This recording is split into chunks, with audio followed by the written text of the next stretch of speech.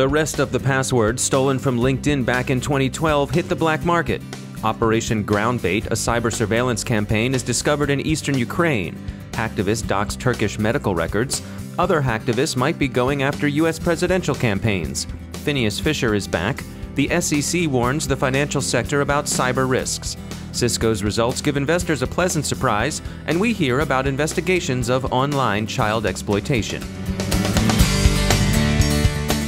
This CyberWire podcast is brought to you by Recorded Future, the real-time threat intelligence company whose patented web intelligence engine continuously analyzes the entire web to give information security analysts unmatched insight into emerging threats. Sign up for free daily threat intel updates at recordedfuture.com/intel. I'm Dave Bittner in Baltimore with your CyberWire summary for Thursday, May 19, 2016. The LinkedIn breach that surfaced yesterday turns out to be fallout from the breach the business-focused social network suffered in 2012. At the time, some 6.5 million hashed but unsalted passwords were thought to have been compromised. But it turns out that the problem was bigger than that, by some 2 orders of magnitude. Earlier this week, 117 million LinkedIn credentials turned up for sale in the online criminal market, The Real Deal. They're selling for peanuts, relatively speaking. For roughly $2,200 in Bitcoin, the trove of passwords can be yours. They are, many note, older passwords, but they do seem legitimate. LinkedIn, at any rate, is taking the incident seriously, requiring affected users to reset their passwords. If you haven't reset yours recently, now might be a good time to do so, whether LinkedIn tells you or not. The original 2012 hack was, generally speaking, attributed to Russian criminals. The hybrid war the Russian government is waging in the near abroad continues. ESET reports finding a cyber surveillance campaign that's tracking separatists, journalists, self-proclaimed governments, and so on in the Donbass region of eastern Ukraine. There's no attribution, and the operation could well be run by either side. ESET detected the campaign as the Win32 Prim Orca information-stealing Trojan. They're calling it Operation Groundbait because the phishing emails that distributed the malware posed as price lists for groundbait. Hacktivists identifying themselves with Anonymous have doxed Turkish hospitals and released sensitive patient records. They say they did so in retaliation for ransomware attacks on some U.S. hospitals. Many other people who identify themselves with Anonymous, however, denounce the doxing and say that those behind it really have nothing to do with Anonymous. It is notoriously difficult to say who's acting on behalf of an anarchist collective. Imperva's Offer Gayer, who specializes in DDoS security research, told us that, quote, hacktivist groups mount attacks on both private companies and government agencies for all manner of social and political causes, end quote. He stressed the importance of having a plan for recovery, communication, and continuity of operations should your organization come under hacktivist ministrations. Elsewhere, Phineas Fisher, the hacktivist to whom the Gamma Group and hacking team capers are generally attributed, has stolen 10,000 euros in Bitcoin and donated them to Kurdish anti-capitalists in Rojava, a region in the north of Syria. Mr. Fisher hints he's got more thefts planned because evidently as he grows more Robin Hoodish, he recognizes that anti-capitalists need capital too. And speaking of capitalists, the U.S. Securities and Exchange Commission had some harsh words for the financial sector this week.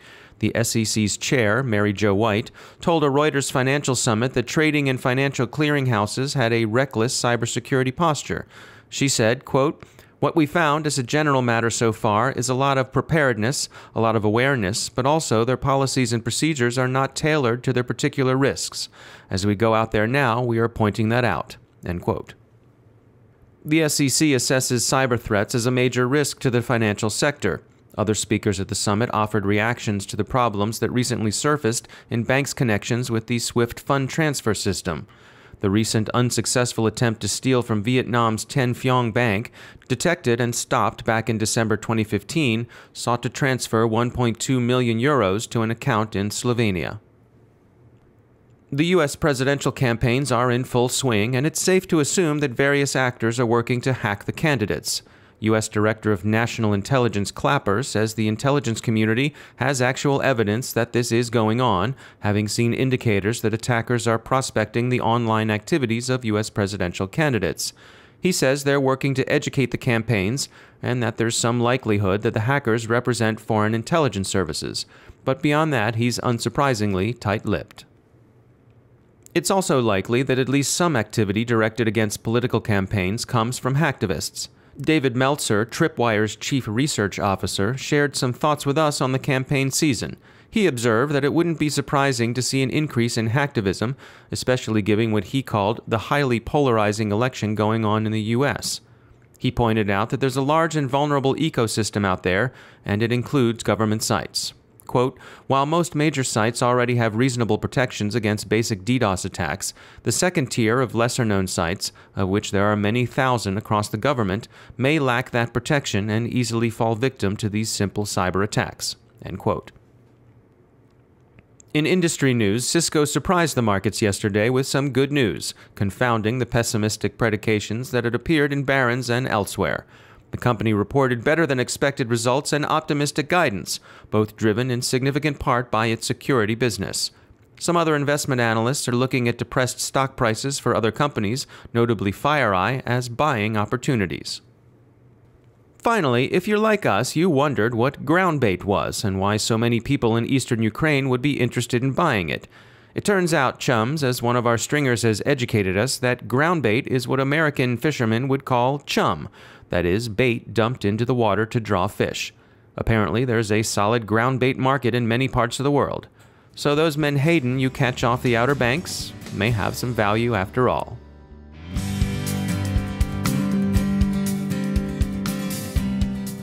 Today's podcast is made possible by clearedjobs.net. Find rewarding IT engineering opportunities in Maryland, tackling complex security challenges in the defense arena. Join G2, a growing company where creativity, curiosity, and playfulness lead to innovative problem solving. Learn more at thecyberwire.com/clearedjobs.